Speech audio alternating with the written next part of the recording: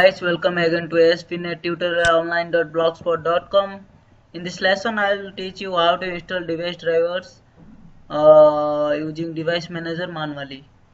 So for that, you have to log in as administrator. So if you are doing manually, no internet connection you have required. So first you have to go to Start button, Control Panel. Here you can find System and Security.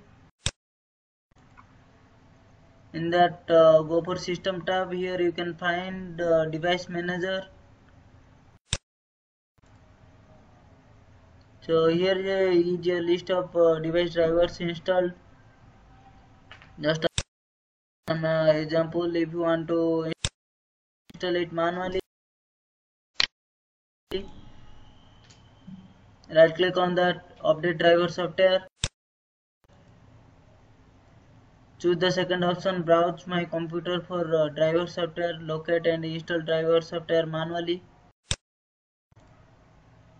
So here is the path. You have to choose your path where you storage your drivers. That location path you have to give here. Like this, browse and give the path. Here I have all my drivers, so I have given my documents. Given OK. Go for next option.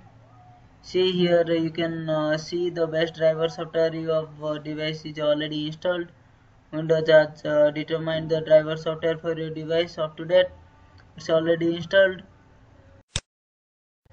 Okay guys, hope you enjoying this video. Have a nice day. Subscribe our channel for more videos.